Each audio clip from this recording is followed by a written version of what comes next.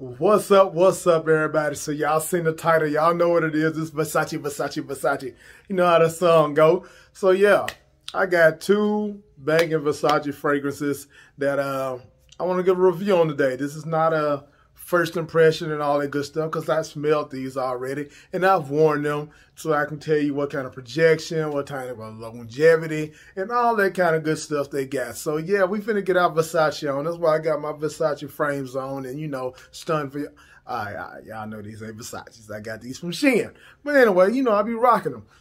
But yo, we ain't gonna postpone this and then we're gonna jump right into it. Like I said, I got two fragrances. It's not gonna be a long video, but it is gonna be informative video. So what I got for y'all today is a oldie, two oldies but goodies from the house of Versace. And the first one was we have here is Versace Blue Jeans. This came out in 1994. So you know it's considered a fougere scent and everything.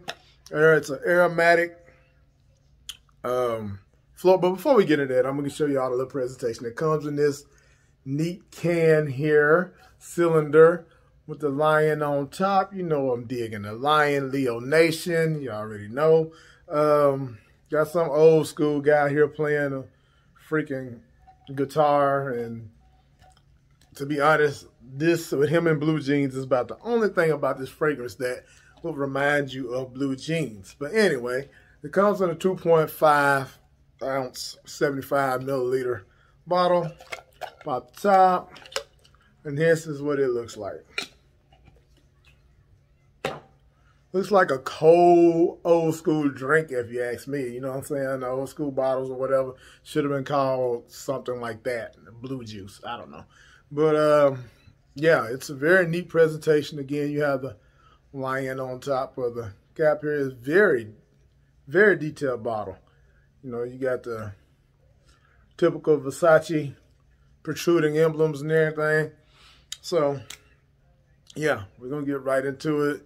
The fragrance, I think it took me, the atomizer is pretty decent. You know what I'm saying? It took me a couple of sprays to get this out. Right off top, you get it's very aromatic. You get a fresh, very fresh feel of spiciness and everything. It's very floral, you know what I'm saying? Like a white floral. Some of the main players in this is juniper, iris, and tobacco. Wait a minute. Strike that. You're going to see the notes. This thing has so many notes in it that I couldn't even sit here and try to tell you. It's very citrusy in the top. It has bergamot. It does have juniper. And then the mid, it's man, y'all see the notes. Like I said, I just had a brain fart. But you got the tonka and vanilla and everything in there. But when this starts to settle down, you kind of get a little bit more of that. But throughout the fragrance, it's very floral. You know what I'm saying? It's a beautiful scent. Very well put together. When you see all of these notes, then it kind of makes you think, what the hell is this going to smell like? But like I said, it projects really good for at least a couple of hours and everything. You know, I wore it to work and, you know, people smelled it. You know, I had a couple people ask me, you know, what I had on and everything. But this thing lasted a good 8 hours. You know, I sprayed it that morning about 6 or something like that, and it lasted throughout the day. So, I mean, this may be an old scent, but like I said, with the name Blue Jeans, you would expect it to have some kind of ruggedness about it. You know, a little bit more of a musk or manly scent or something. I mean, don't get me wrong, it's a masculine fragrance, but I don't know where they got the Blue Jean title from. Like, how does that work? But anyway, this is a great pickup from any of your bargain stores. Like I think I got this one. I found this at TJ Maxx. Yeah, copped that up at TJ Maxx. Oh, again, I'm lying. Sorry, y'all. I'm sorry. This was a Amazon fragrance haul with the Versace's. I got these from Amazon. This was $19, $20, something like that for Amazon for this bottle. So sorry about that. But you can find these sometimes in like Burlington and places like that. But that's not where I got it.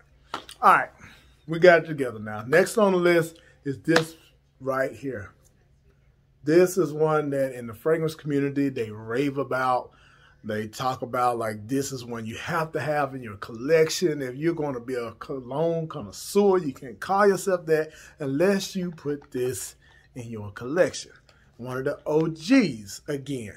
This was like early 2000s or something.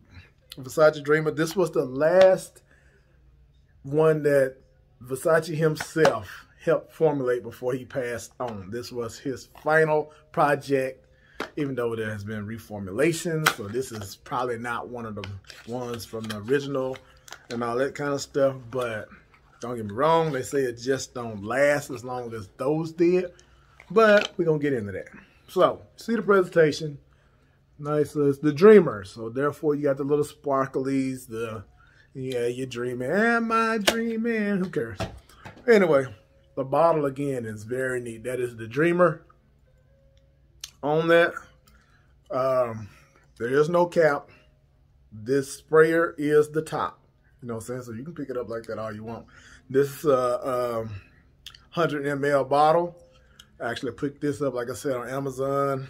$30 for this one. You know what I'm saying? You can find the smaller ones. I've seen the smaller ones in Ross for $24.99. The 50 ml.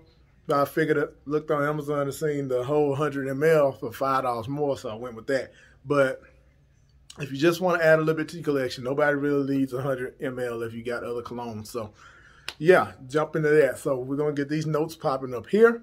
Now this one right here, the main players are Juniper, the Iris, and the Tobacco Blossom.